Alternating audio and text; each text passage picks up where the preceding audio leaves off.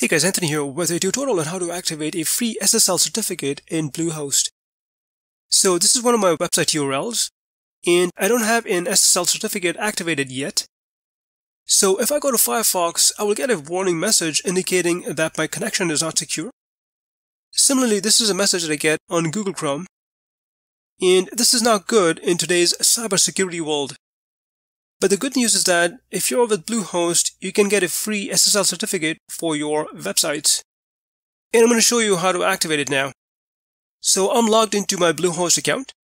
Go to the WordPress Tools section, and then head over to the Security tab, where we can activate the SSL certificate. Choose your website using this drop-down menu, and then click this button for free SSL certificate.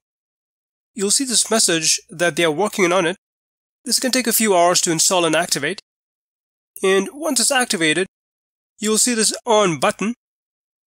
And if you visit the website now using HTTPS, you'll see that the website now displays a secure connection, which is a good thing for cybersecurity as well as for Google search rankings.